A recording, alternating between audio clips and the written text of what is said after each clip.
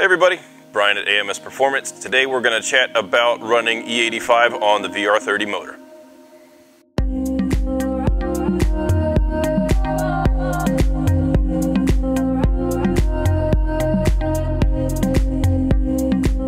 How much horsepower are the AMS low pressure fuel pump, RA405 high pressure fuel pump, and injectors rated for on full E85?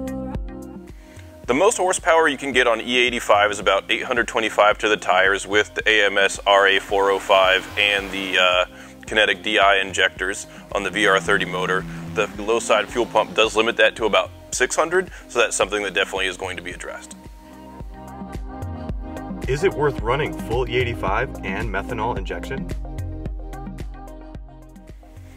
Yes, you can run methanol on a full E85 setup. The methanol does help cool the charge air. Cooler charge air is generally a bit more power.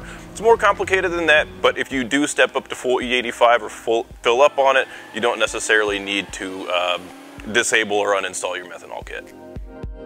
The AMS turbo kit is similar to the Pure Stage 2. What is the incentive of going this route? The differences in the two setups generally come down to efficiency and capacity. The AMS kit will be able to get to that power level at a pretty high level of efficiency, whereas the other setup is going to be a little bit more maxed out, a little bit hotter, a little bit less efficient. So you can push the AMS kit far beyond that number and you can get more out of it, but you'll also have a nice, won't heat soak a lot, you'll have good charge air temps, good fuel consumption, you'll be well within the range of everything else. So it's just overall a bit more efficient kit. How is more power made on regular gas than E85 for max horsepower numbers? Power capacity between the fuels almost always comes down to the energy density of the fuel itself. Race gas is the most energy dense, ethanol is the least energy dense, so you need more volume of flow to get the same power with ethanol as you would pump gas or race gas or something like that.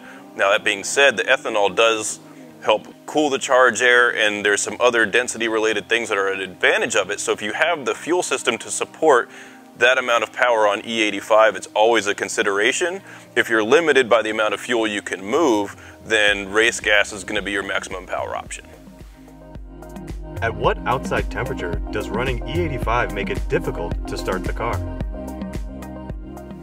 Temperature about 50 degrees Fahrenheit is about where E85 starts to get a little tricky. At that point I would move down to E50. Anything below 35, 40 degrees, I would probably stay on regular old pump gas. I know that's not the most fun thing, but that's what you get for living somewhere cold. Do the new injectors make any difference in power with stock turbos? The injectors themselves aren't going to be an instant power adder, not necessarily like, let's say, a freer flowing exhaust or intake or just a larger turbocharger overall. The injectors, need the capacity of everything else to be there to deliver enough fuel to make that power, so they'll need more air, cooler air, things like that. They'll need the larger turbocharger, so if you just slap them on a completely stock car, there's not going to be a huge difference. If you're limited, you have the fuel system, you have the turbo setup, you have the cooling setup. The injectors are going to allow you to add more power.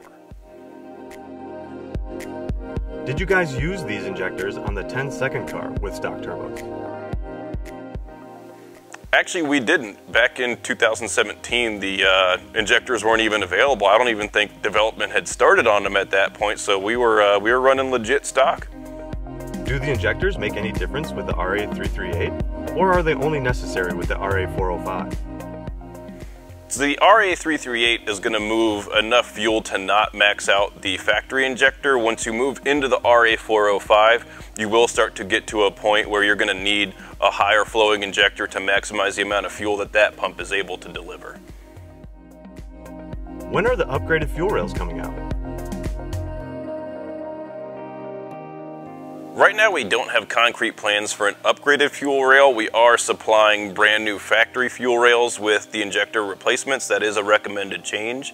So we will keep you updated if we get started. As you might imagine, the high pressure fluid systems are a little bit more complicated, a little bit more sensitive to materials and processes, so it's a little bit of a longer journey to make something that is going to be better and more reliable in the long run.